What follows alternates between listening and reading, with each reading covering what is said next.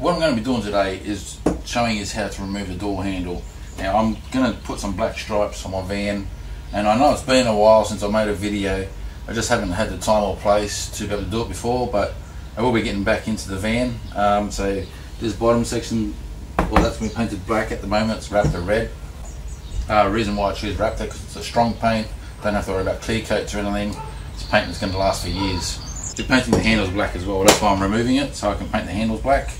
But I'll show you the proper way, because I went and had a look at my old video and it's a bit shaky. Well, actually it's a lot shaky, and it's not very clear. So old camera, you know, bad footage. So they're going to redo it now. For starters, I've got power windows. So for me, this part here is easy. If you got a door handle, you're going to use cloth to get that manual door handle off, so you can take the handle away. But for me, that's going to stay in. All I need to do is remove this top cover. I don't need to remove the bottom one. So remove this piece here to reveal the screw that's behind there. You get another screw up here that needs to be removed. For me, that's it. You get that top cover off.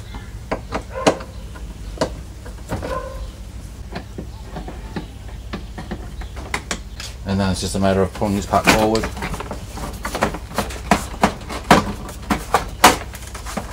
Lift it up. And that's that bit out. Okay, so next bit is you just need to unclip these here. That's for your lock and handle. And for me, it's just a matter of unplugging that, and that's my card off. You've got a couple of screws that we need to remove, so we're just going to peel this part off here. Try and be careful with it so you can stick it back on easy enough.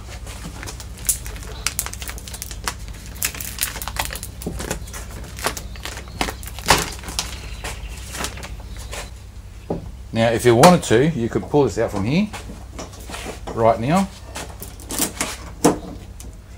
and try and undo those clips there, but believe me, they're harder to put on than what they are to take off. So what you do is, so we need to remove the window rail.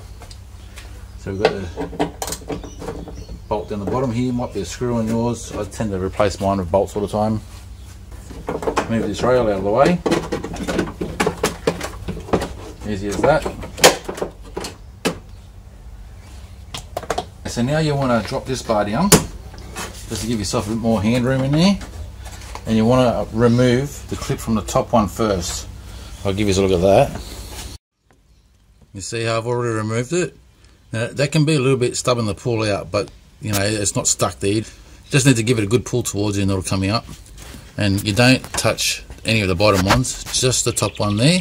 There's another one there, so you can see that second bar there that's hiding. That one you'll get in a minute. So we've got the one screw here that needs to come off. Another one in here, holding the middle part of the handle on. There's one more screw on the back here.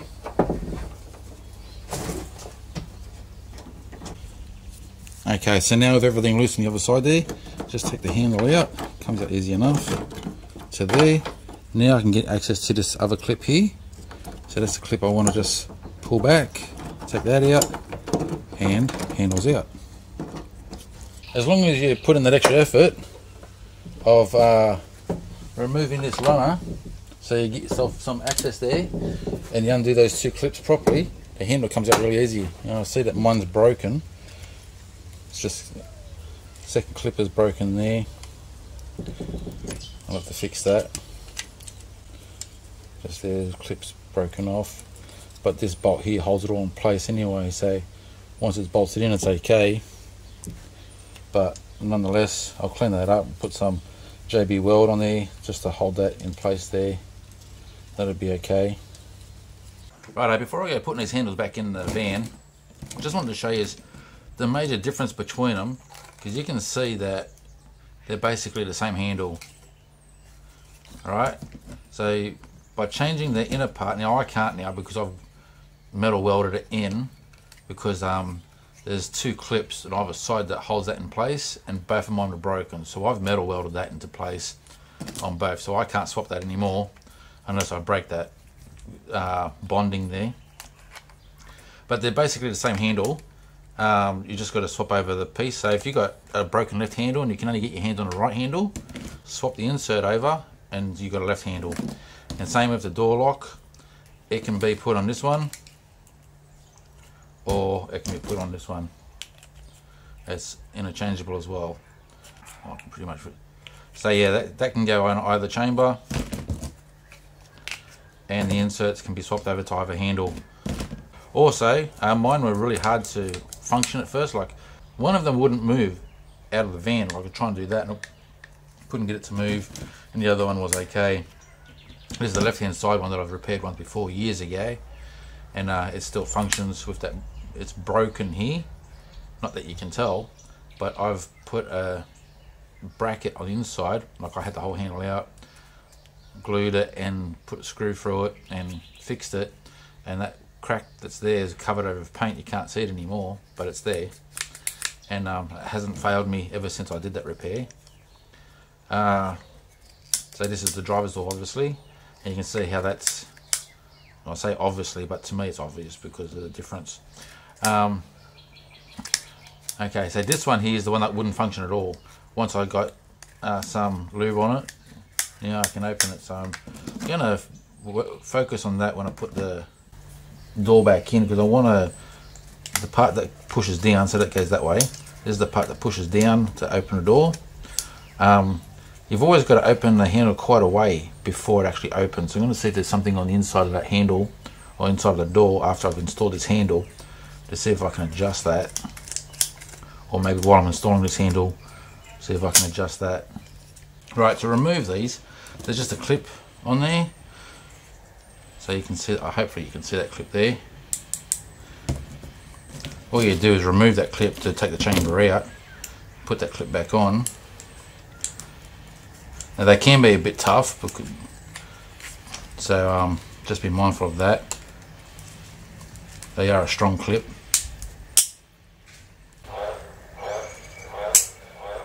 Okay, like that. Now there is like little grooves where the clip goes into, and that little cover piece there, you get pushed back on the place there. This part is easy, so you just push that back on, it clips into place. So you've got to give it a good push, so it's clicked in. Now that's ready to go back on. I showed the beginning part because I had to take the handles out, obviously. Like I said in the beginning, I was painting the car. Now that I've painted it, I figured, oh well, might as well show you putting the handle back in as well. Just as easy as taking it out, put it through there, and get this little clip that I undid last. I'll bring the camera in closer for you. So this is the lock and unlock.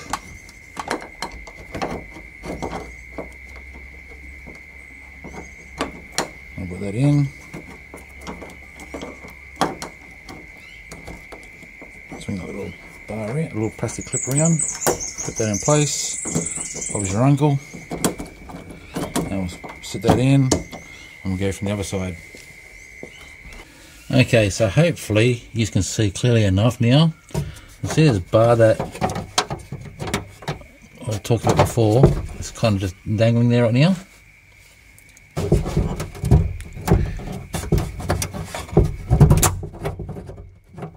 That this plastic clip the right way around, so I can clip that in. And now what I do is push that little bar there back in like that. See, clip it in. Too easy. But before I go any further, I'm going to inspect that bottom piece. Okay, I've had to go ahead and just put the screws in the handle. I haven't tightened them up yet. I've just put them in place so I can actually operate the handle. You can see a little bit of flex there. The handle's got to come out a fair way before that engages. I'd like to try and eliminate that. Basically, I've just shown you how to remove and install the handle. It's really simple. I just need to tighten these screws and bolts back up. I replaced it, like there's a screw there in place for now because that's the quickest one I could find. But so I've got a bolt in there, and I've got a bolt in there already. I'm just going to replace that with a bolt when I'm finished here. Anyway, I'm going to remove the actuator, because I want to see if I can make an adjustment. So basically the video about removing the handle is already completed. If you'd like to keep on watching, it's up to you. Take this handle back off.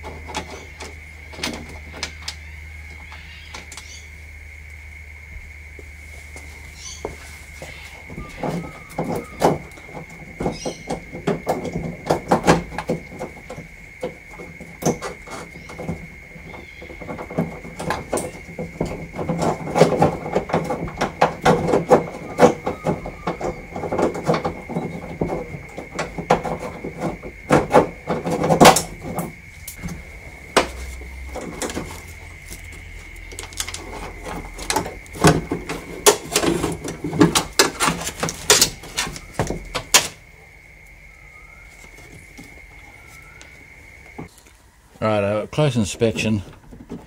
There's really no way for me to modify that, because what I want is it just to not go all the way.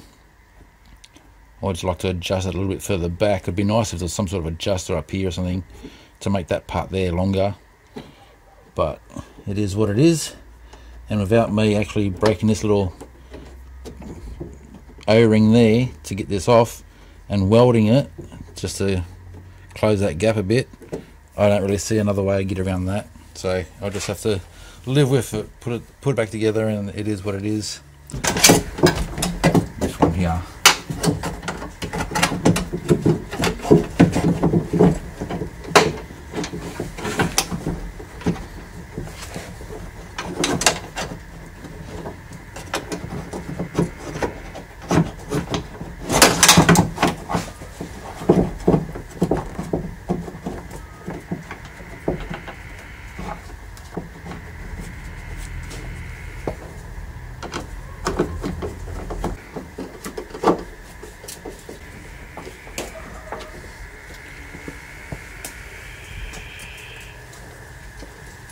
Handle back in. Now be warned, don't try and function a handle when you've only got the inside clips on, because I broke mine. Shouldn't affect it because it bolts there and there, but avoid making that mistake.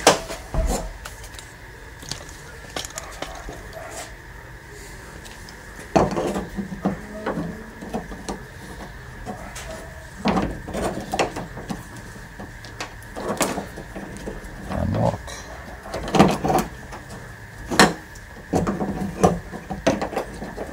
I could probably put that in here, that bigger one. It's a bit trickier though, because you've got kind of little fingers for that. Easy on the inside.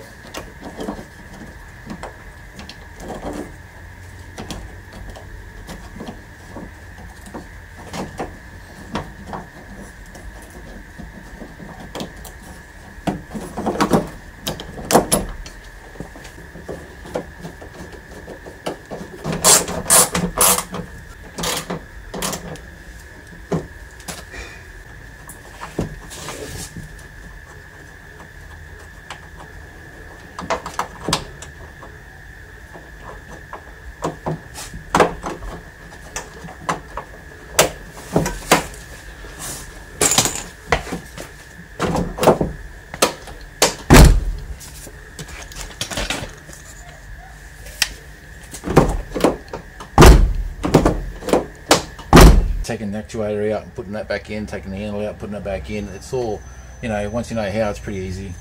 Okay, well, like, subscribe if you like, you know the drill. I've got a few more things I'll be doing on the van yet, and I'll see you soon. Bye.